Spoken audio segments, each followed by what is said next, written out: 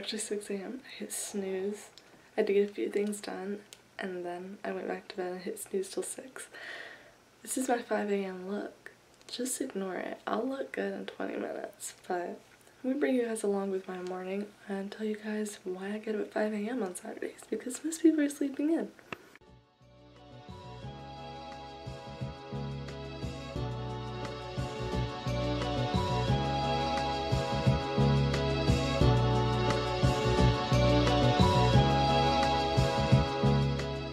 Day I got some overalls on and just a tank top underneath.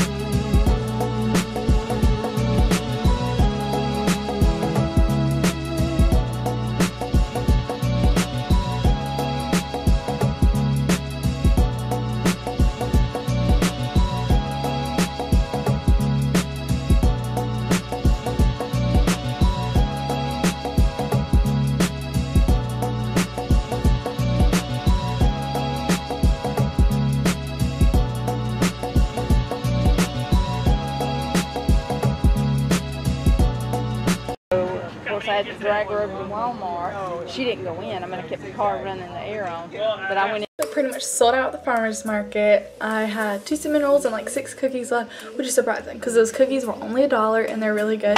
But that's pretty much consists of my Saturday. I don't do this every Saturday. I took a break last month just because I was just so worn out by the end of the week, and I also did a little bit of traveling, so I didn't really have much time to do that because literally baking, I bake all day Friday and then I do that on Saturday. But that's the explanation on why I wake up at 5 a.m. every morning. If you want to see more videos like this, more vlogs, or just more of my life, you should just subscribe down below and help me reach, I want to reach 5,000 subscribers like next year. I don't think I'll reach that this year, but that's kind of like my goal. I think that'd be a pretty good goal. But I hope to see you guys in my next video. Bye!